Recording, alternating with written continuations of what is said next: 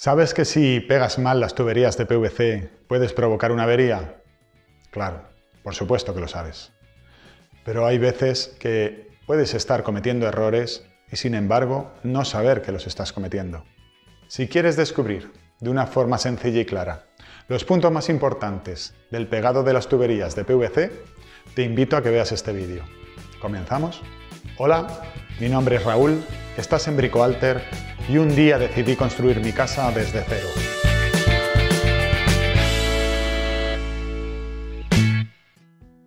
Vamos a dividir este vídeo en dos partes. En la primera, lógicamente, te voy a explicar cómo se debe de realizar el pegado de tuberías de PVC de una forma correcta.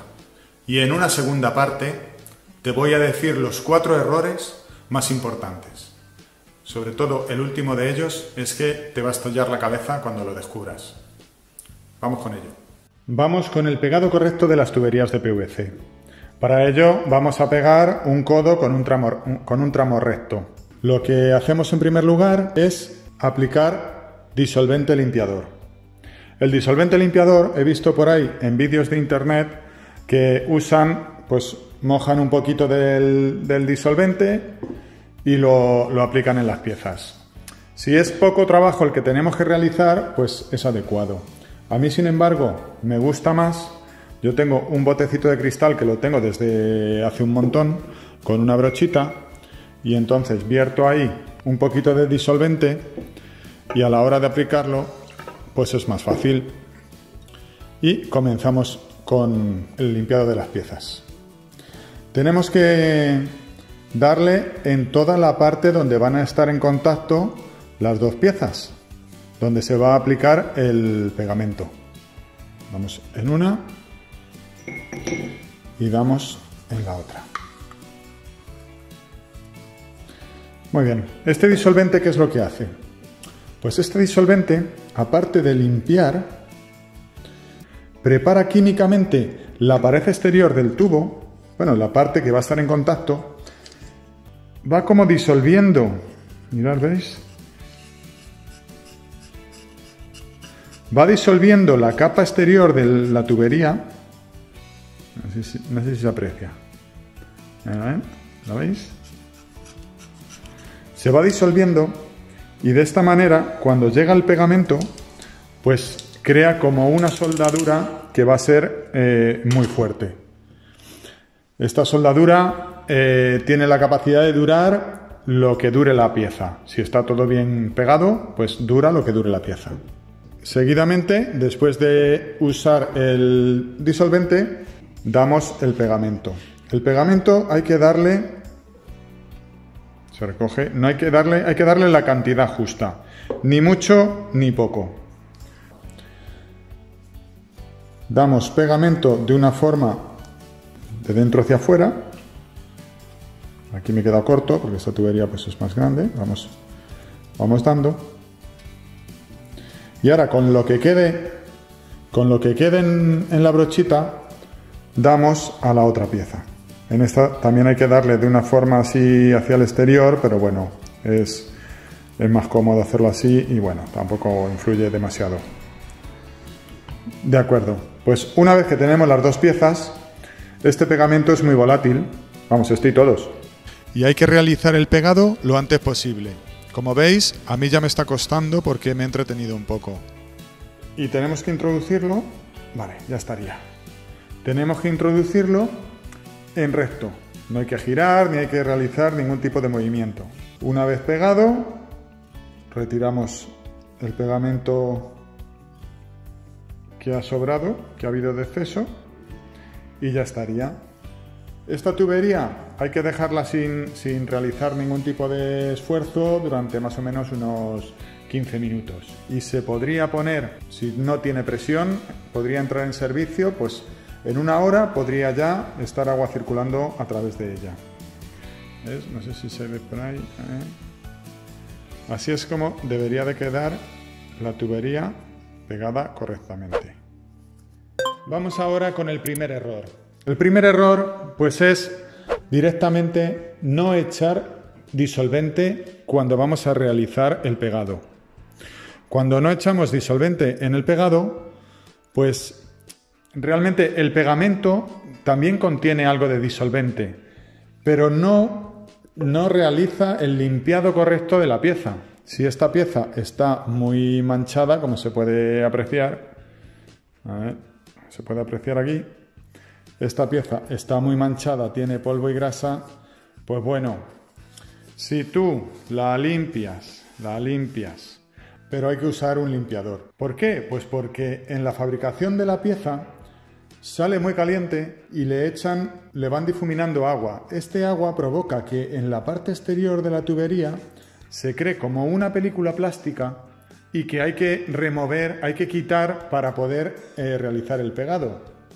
Hay quien usa una lijita para quitar esta película, pero claro, la lija no quita toda la suciedad ni la grasa que pueda tener la pieza de PVC, con lo cual el pegado no sería el adecuado.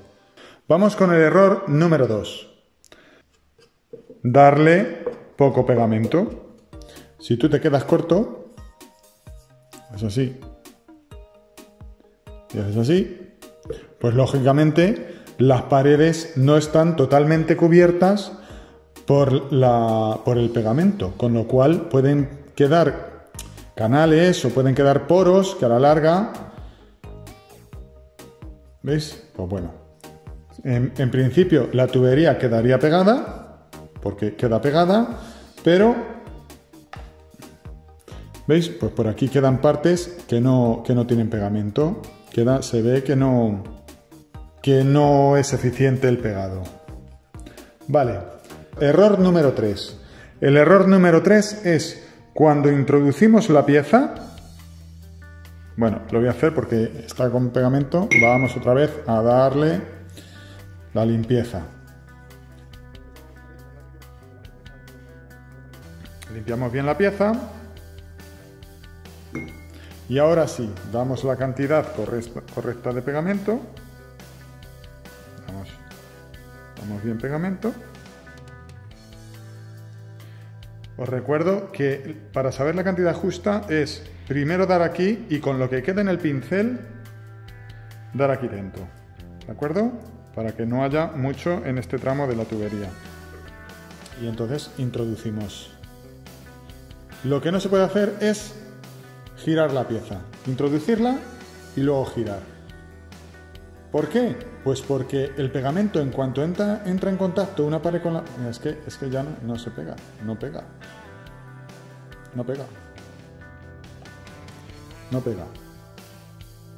Cuando entra en contacto una parte con la otra, empieza ya a fraguar el pegamento para producir la soldadura.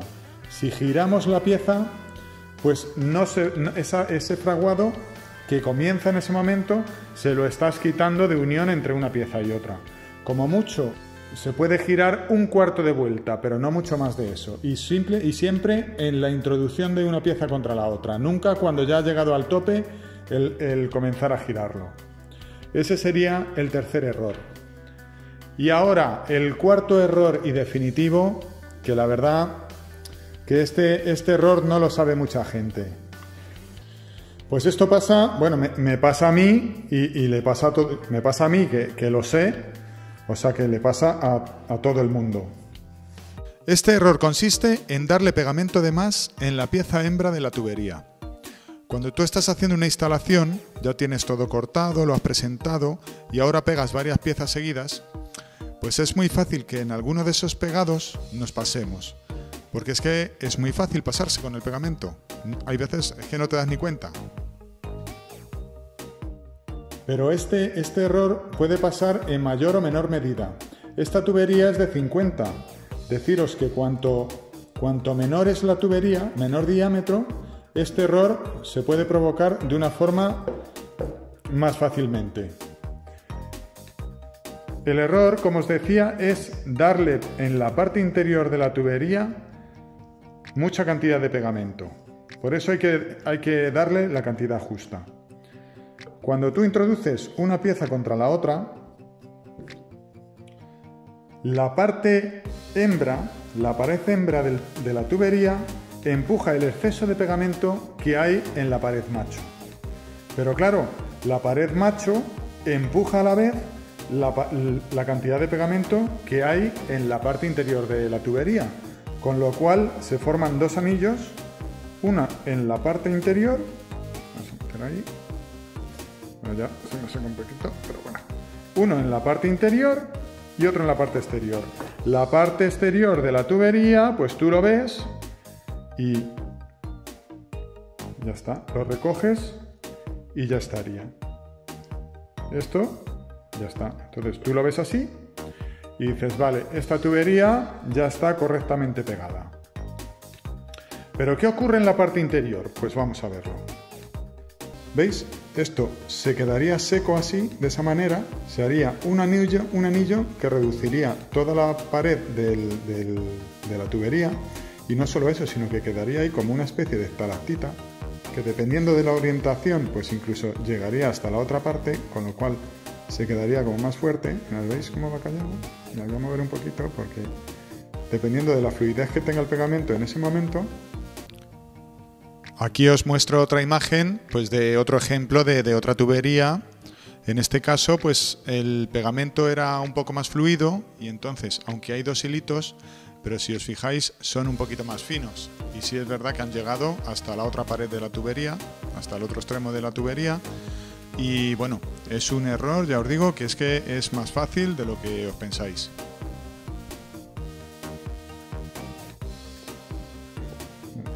Llega un momento, eso se puede quedar ahí y ya está. Ahí queda, además que más fuerte porque ya he unido al otro lado. Es que es alucinante. Yo cuando lo descubrí me quedé loco. Para asegurarse de que eso no se produce en las tuberías, en el interior de las tuberías, lo que hay que hacer es, con el propio trapo que se ha limpiado, que se ha usado para darle al disolvente, pues si tú introduces el trapo en la parte interior, pues te aseguras que esos hilos que se quedan cortando la tubería en dos partes no se produzcan. ¿Veis? ¿Qué pasa cuando hay un tramo muy largo de tubería? Tú has hecho una figura, pues que este tramo, el tramo recto, pues es bastante largo, luego tienes otro codo y otro tramo de tubería más largo. Pues para eso yo me he construido, que bueno, es muy fácil, cogemos un trapito, un pequeño cordel y un peso, puede ser, pues yo tengo una tuerca. ¿Qué pasa? Pues yo introduzco la tuerca, se saca, vamos a poner que esto mide muy largo, pues bueno, y entonces se saca por el otro extremo y tiras y el trapo pasa absolutamente por toda la tubería. De esta forma nos aseguramos que se limpia todo el interior de la tubería de toda la instalación. Y entonces así podríamos estar bastante seguros. Mirad, ¿veis? Ya la tubería se ha limpiado perfectamente. De esta forma la tubería quedaría perfectamente realizada tanto por el interior como por el exterior. Muchas gracias por haber llegado hasta aquí. Espero que este vídeo haya sido de tu interés. Solo me queda pedirte una cosa. Suscríbete a mi canal. Suscríbete. Bueno, ya la tensión se me ha ido, por favor. Es que estaba de los nervios. Es más, os voy a poner una toma falsa que tenía pensamiento de poner al principio y la verdad que, bueno, yo creo que no procedía. Espero que os guste y hasta el siguiente vídeo.